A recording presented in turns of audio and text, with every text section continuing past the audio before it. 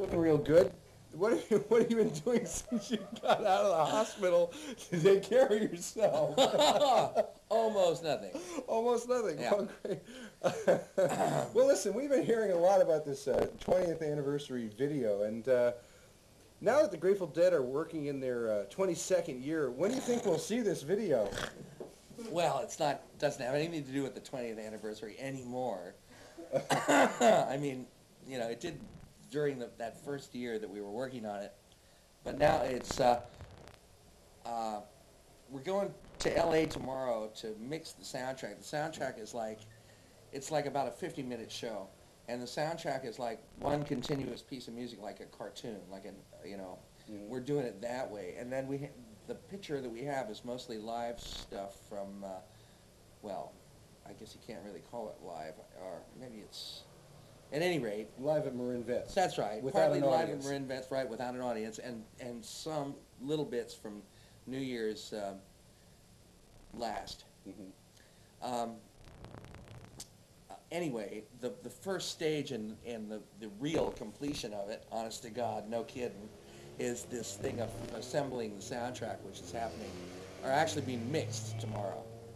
So the music is all mixed in its various parts, and now it's all laid together in the proper relationships. And then this next part has to do with ending up with a stereo track that's the whole show beginning to end, as far as the music is concerned. Mm-hmm. And then the next thing that happens is that Len and Delamico and I go around to these places we've been poking around in for the last 2 years in the Bay Area, mostly little video places and places with hardware, places with magic boxes. Mm-hmm. And we fool around.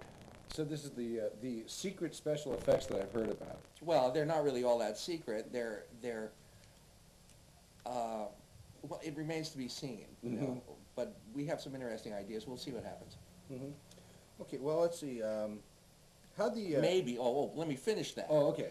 Yeah, okay. When it's going to be done, we hope to have it done by the end of this month, or maybe the end of November. And so that it's not likely that we'll get it out by Christmas. We may get it out after the first of the year. Mm-hmm. Sure we will. Well, gee, as long as we're talking about the video project that Sure We Will... Honest, man, really. Yeah, Robert Hunter has said he was looking forward to having some musical conversations with you. That Yes. That he had some new songs in his head. Very true. Have the two of you gotten together yet? Not yet, but he left me a small bale of material before he went out on the road. Most of which I haven't gone. Actually, not that. You know, like about 4 songs that he feels are done. I mean, lyrically, they're done. Mm-hmm. But really, there's some older pieces that I have. Hunter is way ahead of me. You know, he's like 10 years ahead of me, minimum, Mm-hmm. in terms of his output versus mine. You know, so there's possibly 4 things I've been going over and over and over and over, hoping to have, get maybe 1 or 2 good ideas. But I see the possibility for about maybe 3 or 4 new songs. When they happen in little bunches like that. Mm-hmm. So these are about to happen. Is there any chance that we might see these in December? Or hear these in December? Yes, there's a good chance, yeah. Good chance. Great. Do the Dead plan on recording a new album soon? Well, yes, as a matter of fact. And will it Actually, include it's not any a of the... new album. It's the album that we theoretically started 4 years ago or something like that. It's Did you use any of those tracks? the The new fantasy songs stuff? you're talking about? The fantasy stuff? No, Oh. no. We're going. Here's our plan. Our plan is essentially this: we're going into Marin Vets again in January with no audience and using it as a studio. It turns out to be an incredibly nice room to record in, and there's something about just the formal atmosphere there that makes us work when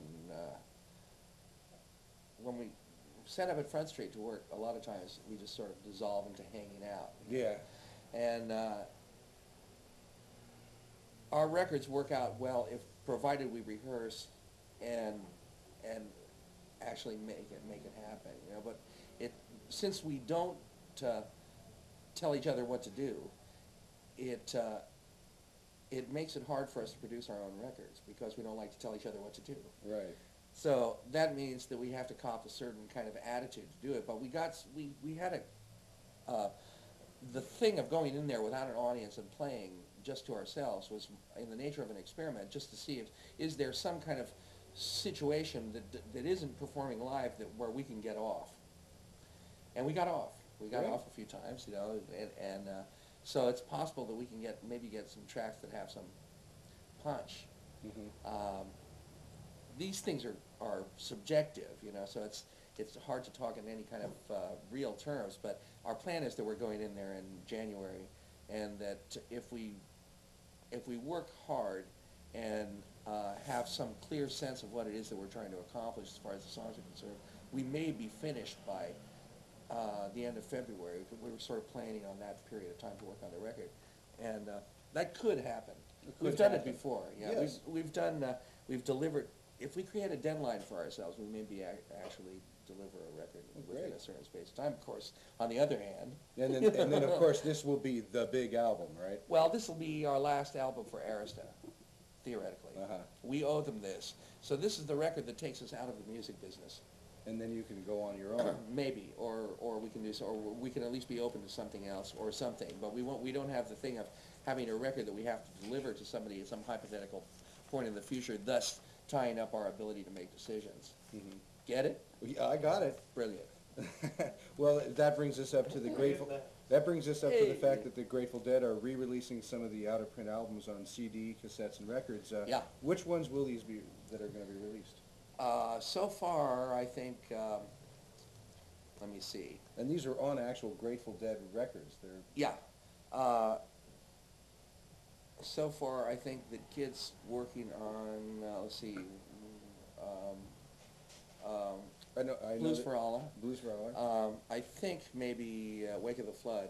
Uh-huh. And I think in the future is he plans on putting out my first solo album and Ace, Bobby's first album. Yeah, I think Ace is pretty much. They're both nice albums. Are there any others that you could think of? Are there any like albums on Warner Brothers that you would like to come out on CD? Because none are out on CD right now. Sure, Working Man's Dead, American Beauty. I mean, you know, Mhm. they would sound nice. They would, especially American Beauty, which is very nicely recorded. It has a lot of the kind of stuff that CD likes. It has a lot of textural stuff and acoustic instruments and that sort of thing. And it's really not. It has a very sweet sound. Mhm. And CDs, the addition of that compact disc silence, you know, really benefits those performances, I think. Mhm. I would love to be able to remix everything we've ever done and do the vocals over and do everything over. And, I don't want to get too involved in Well, these you projects. mean because in of, essence, like maybe re-record some of your old songs, like the Police just did. They just well, released the a thing new is, the album temptation of is their old always there. songs. You know, when you go Yeah. back to the tape and say, geez, why did we do that? We could have done something, you know what I mean? But it's one of those things, it's like going into a museum and painting over a painting, you know, adding Yeah. something, you know. There's always something that you could add. That's right. And at this point, I'm more interested in what new there is. You could paint the same bridge over again a few times, couldn't you? Same chapel, same girl. Oh yeah, Right, there's after nothing. the No, same no, song I a have couple no problem with the idea of different performances. It's the thing of going back to a performance that already exists. You know what I mean? If you change any little thing, I mean, it's disturbing. It really is. You're listening for something, and even if the mix changes, it makes it a little strange. Well, how do you feel about people taping Grateful Dead concerts and trading the tapes? Hey, when I'm done with it, it's, you know. It's there. Yeah, right. If somebody can find a use for music after it's been performed, fine with me. You know, I used to be a bluegrass music freak, and I spent a lot of time taping bands, and I loved being able to do it, and I loved having the tapes afterwards, and being able to trade them around is just, you know, I mean, I think that's healthy stuff. That's okay with me, as long as the people who are doing the taping aren't obnoxious about it. Uh-huh. I mean, and I have to view it from that point of view, because at the worst, there's, you know, somebody will complain that there's too much hassling for the best spots and that kind of stuff. You know, as far as I'm concerned, those matters don't really happen to me experientially, but I hear about them. And if I hear that somebody in the audience is unnecessarily rude or or copying an attitude of some kind, or I don't want to be authoritarian about it. I don't care, really, if everybody comes in packing high-tech gear, and you know what I mean. It's okay with me. It's the thing of that everybody who's doing it should just be aware of everybody else who's there. That's all. Something like that. And respect their space, if too. possible. Sure. Yeah. Well, now we're in the video era. Why should the line be drawn at audio? Why not allow video also? I haven't drawn it. I think that if the stuff is compact enough and it doesn't get in anybody's face, and the people are clever enough at sneaking it in or whatever, hey, it's fine with me. Well, it's already being done. I've seen some pretty good handheld videos. Yeah, I know. I'm aware of that. It's okay with me. Another question I have is, how about releasing CDs of Choice Live Dead from the vault? I think it's a good possibility that will happen sometime. But see, the thing is that this is the kind of, I don't have the time to do this kind of stuff. You know what I mean? And I also don't have the inclination. Every time I hear myself in the past, I'm basically embarrassed. It's like, why did I do that? I have that kind of hang-up going with my own performances, just like listening to your own voice on the tape recorder. Yeah. You don't want to be confronted with it, really. It's you already did it. It's over. It's like anything that happened in the past. So for me, I understand the value of it to people who are really feel that they have to have these performances, and if they want them that badly, hey, that's just fine. It's just the whole thing is farming this stuff out to people who are interested enough to do it. And because I don't want to have to deal with it. Right. Yeah, I understand that. Yeah. You can dig that, can't you? Sure about you can. the Grateful Dead, Bob Dylan, Tom Petty tour that we just finished. How did it go for you? What were the highlights? Well, I was dying. Other than that. Other than my decaying health. Yes, right. The rest of it was pretty fun, if I remember correctly. But hey, shit, I'm still a little mushy. I'm not really totally together. Well, would you like to take that a little further? Like, for example, maybe have a Dead Dylan concert where the Dead are actually back up Dylan for a whole set? If we could get together and rehearse and stuff like that. That always makes me paranoid. I found myself in the weird position of teaching Dylan his own songs. You know what I mean? Yeah, that was interesting. It's just really strange. It was funny. He was great. He was so good about all this stuff, and Weir wanted to do Desolation Row with him. He's got 1 million words, and so Weir says, "Are you sure you'll remember all the words?" Dylan says, "I'll remember the important ones." He was really great. He really was. It was fun to do it. It was fun. Well, I don't know if you're aware of this, but right before he went on stage at the last show at RFK, he walked right out in the audience and started shaking hands. He said he wanted to check out the Deadheads, and he just walked right out in the audience. Well, I'm glad nobody heard it. And he had a great time. But the other thing that I noticed was when Dylan and Petty came back here, their whole stage set had been redone to have amplifier cases stacked up like the Grateful Dead. The whole set was gone. They had people on stage. I swear to it. It was hysterical. It was Incredible. a complete change. Yeah, well. That was great. What about next summer, stadium dates? Do you think that might happen? I don't really like stadium dates. You know what I mean? It's possible that sometimes the demand requires that we do a couple of them. Mm-hmm. How about playing with CSNY? Well, that's what I was going to ask is, we've got to... I don't know. I don't know. I really don't. I personally, I like playing to our audience, you know what I mean? And I would just as soon not subject anybody who doesn't want to be there, And CSNY, they have a kind of a different constituency than we do. All our fans like them fine, I think, probably, or maybe they don't. I don't know. But the thing is that More likely than Madonna said. well, there are a lot of musicians that that are interesting that I think it would be great to have open for us, because for the musical value and the thing of being exposed to a different audience and stuff. Our audience is good. For other acts, if they put out, man, the audience appreciates them. What do you think of for New Year's Eve? Well, that's already lined up. I think we've got the Neville brothers again, and they're always fun. And I don't know about whether Mickey's going to come up with any of it. I think he's coming up with something for Probably. New Year's Eve itself. He always tries to. Because the Nevilles, I believe, are scheduled for all 4 shows. Yes, that's true. Well, we've talked now with on video with both Phil and Bob, and they both said that they expect some Those change. lying sons of bitches. Wait a minute, you I don't know wouldn't what... invite them to a dog show. Shit. So Jerry Garcia band's going to be going solo for a while, huh? So, but they both said that they expect some changes in the Grateful Dead's concert format, like maybe more improvisational stuff, changing songs around a little bit, maybe drums not necessarily occurring before space, and maybe then it's starting a show with drums or starting a space. Now, how do you feel about that? Hey, whatever, you know. I mean, it's the Grateful Dead is like a separate organism. You know what I mean? And there was a time when I used to worry about our arrangements and worry about minutia, you know. But the experience of working with the Grateful Dead is like unlike anything else. Nothing else is like it. No other music is like it.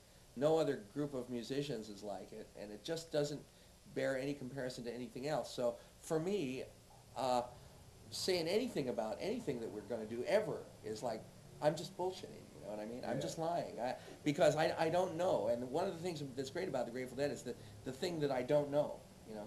That's the fun part. The fun part is it's always surprising. It's when you get up there, you find out. Or not. Or you not. know, I mean, whole weeks have gone by when I didn't know what the hell was going on. But I mean, but you don't have a choice. You can't opt out. You know, you can't. Hey, fuck, man, I'm confused. I'm leaving. You know, you know, the thing to do is to stand there and slug it out.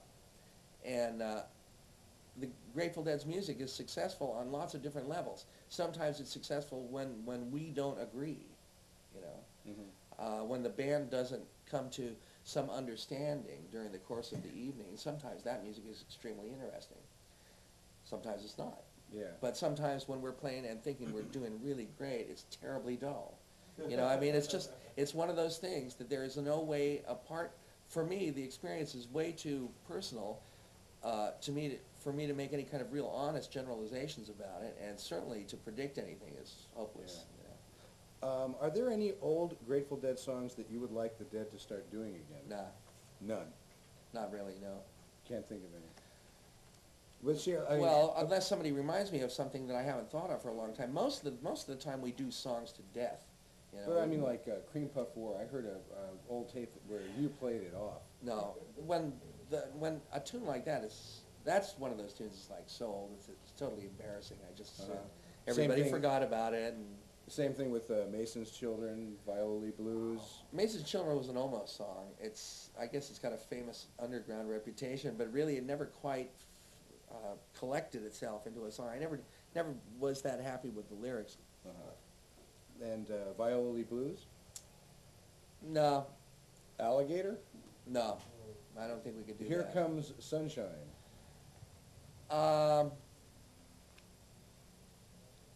I can imagine a situation in which we would do that song. We never did perform it. I mean, if we performed it maybe twice, three times, something like that. I saw Very it once few at times. Wonderland, I think. Yeah. Really?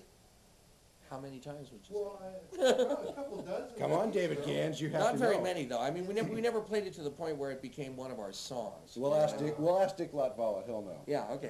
That's interesting because it's really sort of a consistent winner on tape. Oh, well, it's So maybe it's one of those it's like songs. It's like a Nova formula thing. song. It's an easy song to pull off. It might be a good song to do sometime, but there's lots of things that you know. I still think in terms of the songs that we do of straightening them out. You know, Getting what I mean, them right. actually, right, getting them right. Yeah, well, okay, how about, this is one for Blair Jackson, The Golden Road. God, I don't think we could do it. Yeah. It belonged too much to that moment. Yeah. Well, there's a very determined Deadhead who for years has been running a Cosmic Charlie campaign. He has collected thousands of signatures on petitions and has encouraged thousands of Deadheads to We've only send in brought it requests back to Eileen. once, and it didn't work out too well. We brought it back once when Keith and Donna were in the band, and we actually worked it out with harmony and every three-part harmony all the way through, and it sounded pretty neat. But the thing is that the regular groove part of Cosmic Charlie is an okay works, but Hunter and I were inexperienced songwriters when we wrote the songs. The song has some problematica. It doesn't have any room to breathe, for one thing.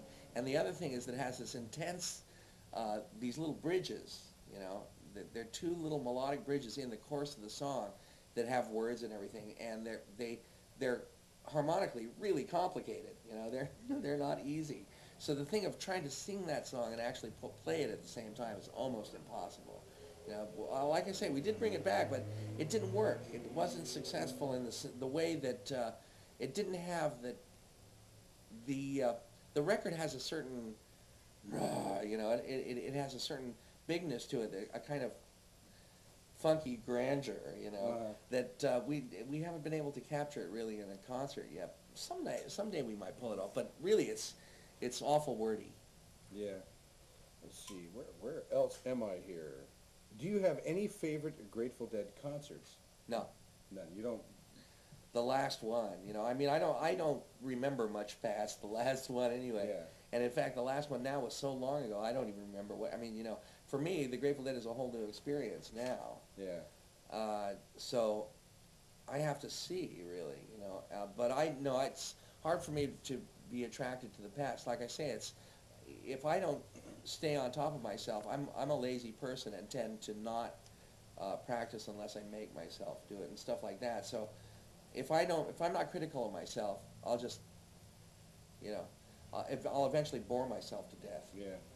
And I don't want to die that way. Do you have a favorite facility to play in? Is there one that you like more than any other facility? I like the feeling in the Oakland Auditorium, although I don't know whether the sound is any good. I've never heard us anywhere. You know what I mean? Yeah, right. You know, so I really don't know. I only know how they feel.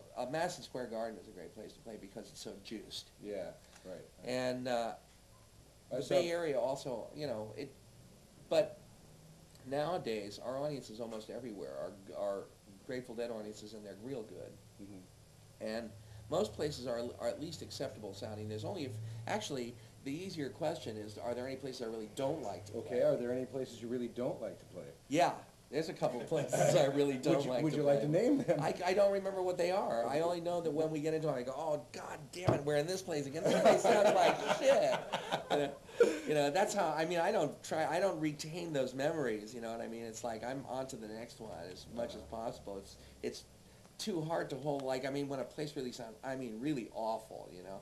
When you're competing with yourself coming from the back of the room, you know, and everything is swimming and nobody knows what the fuck is happening, it's just like, you just want to forget that as quickly as possible. Yeah. So that, you know, I've gotten to be pretty good at that, you know, at forgetting the bad ones, but there are like 1 or 2 or 3 places maybe in the United States that are just dreadful. Yeah, but we still play them. Right. But you go into them, I mean, and the sound is just like, what is it? You know, it's really hard to understand what's happening. What do you think about the possibility of doing, say, 22 nights in a row, not in a row, but 22 nights at Marin Vets for a live audience? I like that. I like doing a run, and I like doing it at theaters too, because the music gains an intimacy that you cannot get in a big room. You know, like when we were doing acoustic stuff and last time we did our runs, it was tremendously successful just in terms of what it did to the music, in terms of detail. You know, so I love that shit. Yeah, I can do that forever, really. I'd be perfectly happy to do that until they take me away. Speaking of acoustic stuff, we saw a little taste of a videotape of the Grateful Dead rehearsing some acoustic on December 30th last year. Is there a chance of acoustic December Grateful 30th. Dead soon? No, I don't think so. It depends on how everybody feels about it. See, acoustic really just means that Bobby and I play acoustic guitars. Well, no, I saw Timothy Schmidt last night with Don Henley at the Bridge concert, and he had a beautiful acoustic bass. You mean like a bass guitar, Bajo Sexto? Yeah, Phil's got one of those, but he doesn't like it. And besides, he's a tasteful enough electric bass player that he can play and stay in balance with acoustic instruments. We don't have any problem playing. I mean, technically it's no problem. But it's just the thing of, does everybody want to do it or not, you know? And really, nobody's really that excited about doing it. I'd do it because I like it, you know? But I wouldn't want to force everybody into it. Yeah. You know? You've made comments in the past about your stage fright, your legendary stage fright, as a matter of fact. Well, And how did you feel about your October 4th club date at the Stone? Well, it was a long time since I played, so I felt nervous, but the Stone is really a familiar environment to me too. That's one of the reasons why I wanted to play there rather than someplace else, because even there the pressure is on. When it's on, the pressure is on. But I wasn't really terribly nervous. You know? I've been much more. I think doing stuff with my band is easier for me than the Grateful Dead. The Grateful Dead is a lot harder, and I'm much more nervous about the Grateful Dead. Do you have any special plans for the Halloween show? You gonna come out in a nice costume? Not on purpose. You know, who knows? But it's fun to play with my band in a big room. It has a real grand sound, and nobody gets to hear us play that way around here very often. Yeah. And it really sounds. Melvin is so good. You know, Yeah, he's I know. More often?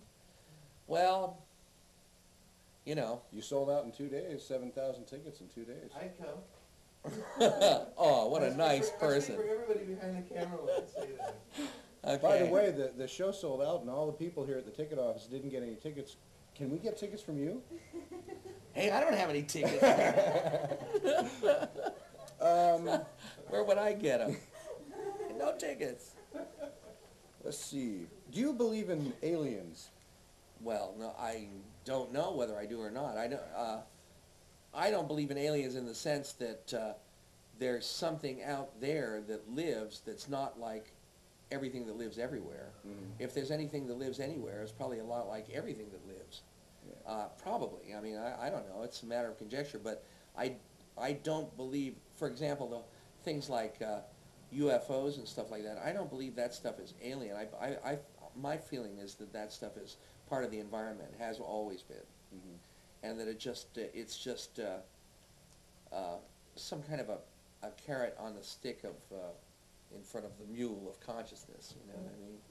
Something along those lines, maybe. I don't know. I keep changing my opinion about things, about all metaphysical stuff. You know, it's every couple of years I go through some new change that tells me that suggests that maybe everything I know is wrong, and then I have to update everything, and then later I think, well, maybe not, you know. And but there's always new information coming in, so for me it's an ongoing. This stuff is all ongoing discussion. I don't know whether there's such a state as alien, even. You know what I mean?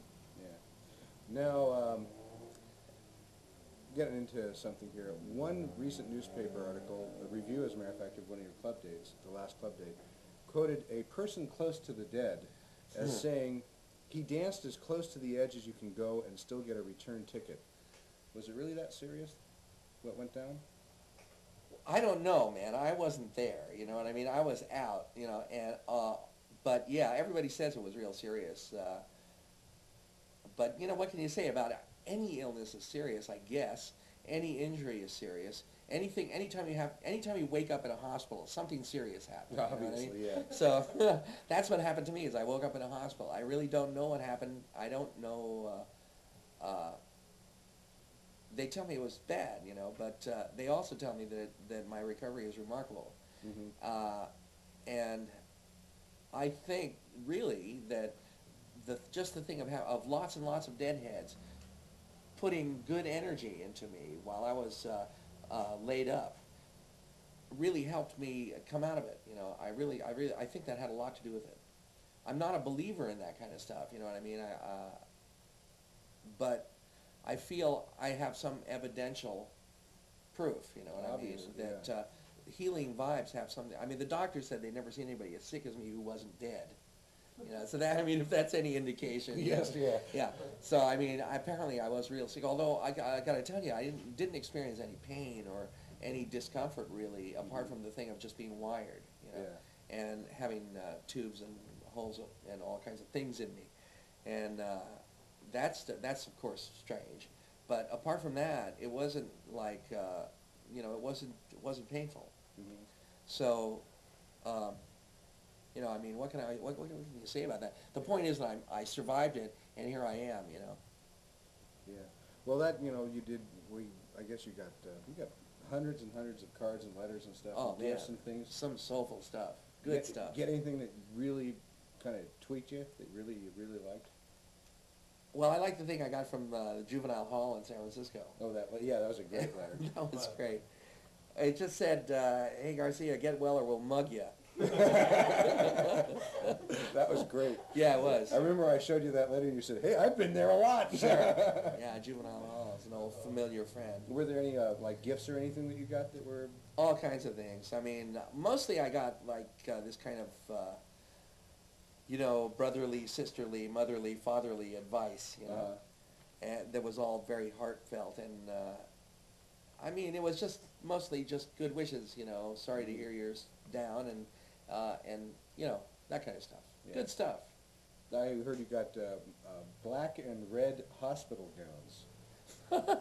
No, I didn't. I mean, maybe somebody, maybe they- they came there, but I never saw them. I mean, but there was so much stuff I haven't seen. The kids are still going through all this stuff. Yeah. And whenever something incredible turns up, they brag, "Hey, look at this." Is there anything that Deadheads can do for you? Yeah, they can keep having fun. They can just keep doing what they do. I mean, the whole thing is the Deadheads have a sort of a sense of adventure. And it's tough to come by adventure in America nowadays, you know what I mean? It's a little uptight and everything like that. And people who are strong enough to seek adventure in this new lame America, I mean, they already have what they need. They don't need anything. They don't need me to give them advice. They're doing okay, And I mean, Yeah. Is there anything that you feel Deadheads can do to help out the Grateful Dead when they start touring? I mean, they can. Well, sure. There's all kinds of things, probably, but I'm not. It's not my position to tell anybody what they should do. I mean, how to modify their behavior in some direction or another to benefit anybody. I think that's not what I'm about. I mean, I'm the very antithesis of that. Hopefully, Yeah. Is that everybody does what they want, and I'll try and stay out of the way if I get in the way. Well, Phil said that in response to this question, Phil said that he would like Deadheads to not bring hard drugs around the dead when they start playing again. How do you feel about that? I think drugs are really a personal thing. That everybody has the right to take them, as far as I'm concerned. Yeah. And in my world, everything is legal, and everybody can do whatever they want. And I mean, my experience with drugs have mostly been positive, at least in my own terms. But I wouldn't. But on the other hand, I wouldn't superimpose my life or values on anybody else and say this is going to be good for you. It may be a disaster.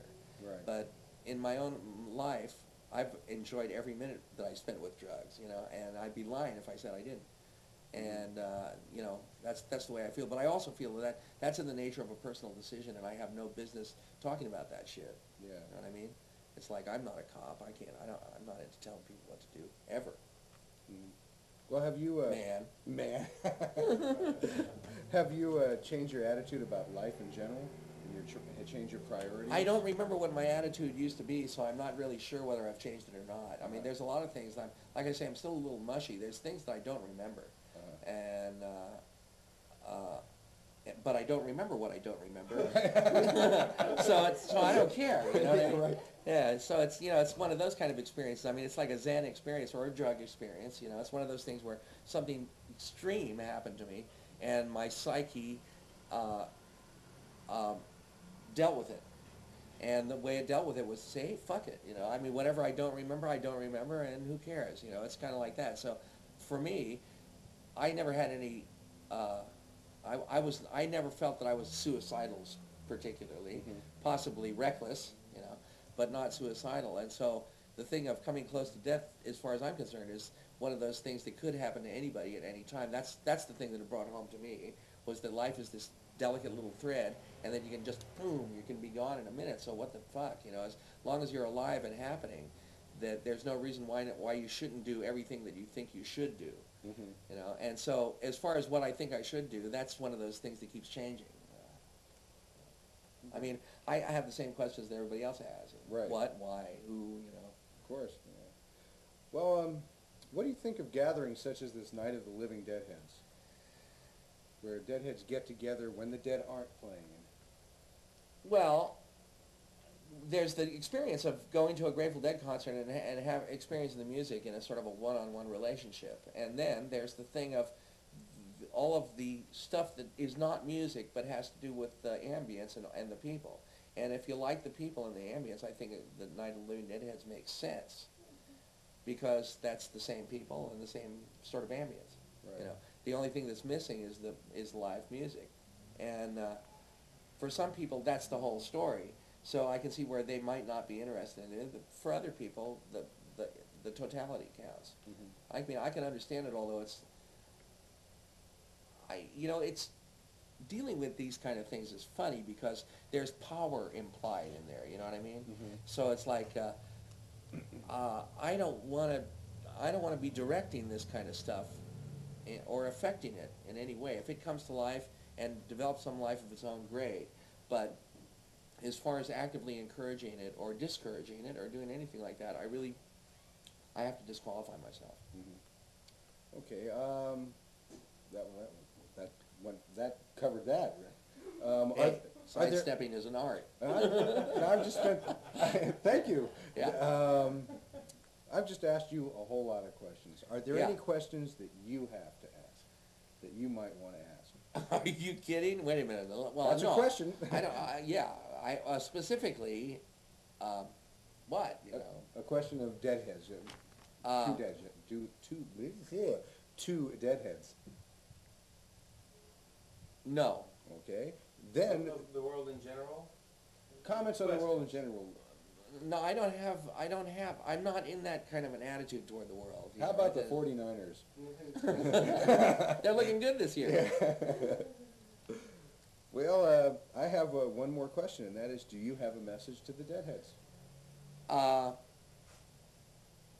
they're right out Go there. for it. Yeah. Hey, Well, thank you very much, Jerry. thank you. And we're looking forward to seeing you in December. Yeah. Did we fade out yet?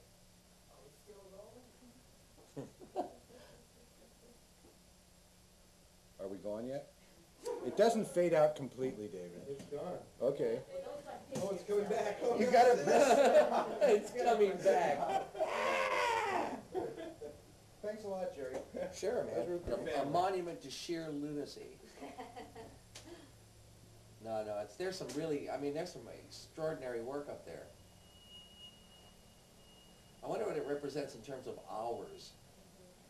Oh, hours. As a matter of fact, some of those take so long for them that they miss out on the deadlines. Gotcha. No. I swear. No, there must be a few, yeah. Because some of them are extraordinary. I mean, look at this. That's like that, All of these things actually are tremendously, at least time-consuming. At the very least, they're time-consuming. This was the idea from our leaders to the back to. no kidding. Too much.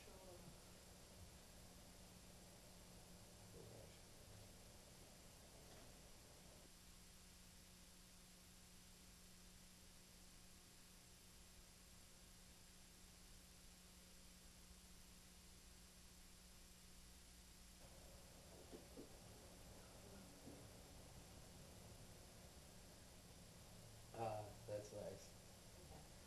Which one? This little bear. That's like one of John Connor's drawings.